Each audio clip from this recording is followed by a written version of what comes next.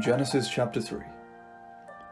Now the serpent was more crafty than any other wild animal that the Lord God had made.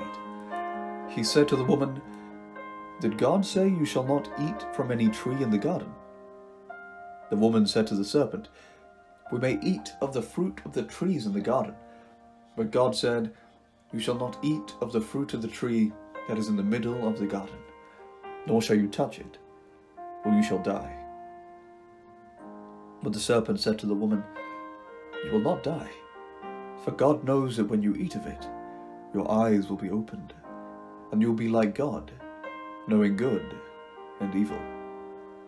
So when the woman saw that the tree was good for food, and that it was a delight to the eyes, and that the tree was to be desired to make one wise, she took of its fruit and ate.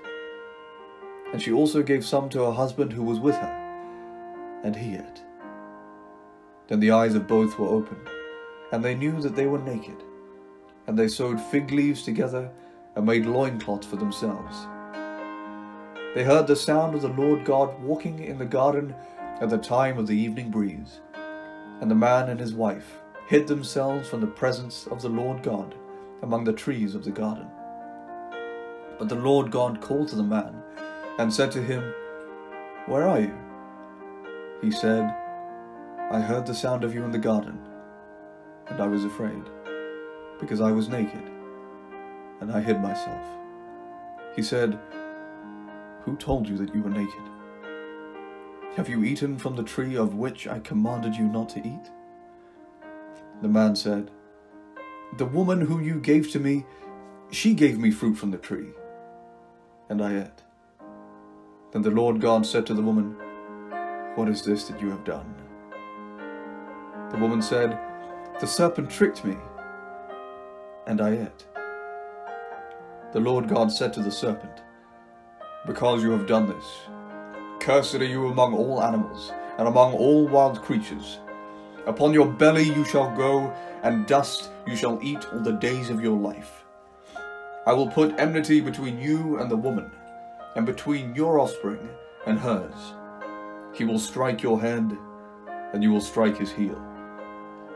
To the woman he said, "I will greatly increase your pangs in childbearing. In pain you shall bring forth children, yet your desire shall be for your husband, and he shall rule over you." And to the man he said, "Because you have listened to the voice of your wife, and have eaten of the tree about which I commanded you, you shall not eat of it. Cursed is the ground because of you. In toil you shall eat of it all the days of your life. Thorns and thistles it shall bring forth for you. You shall eat the plants of the field. By the sweat of your face you shall eat bread, until you return to the ground, from out of it you were taken. You are dust, and to dust you shall return."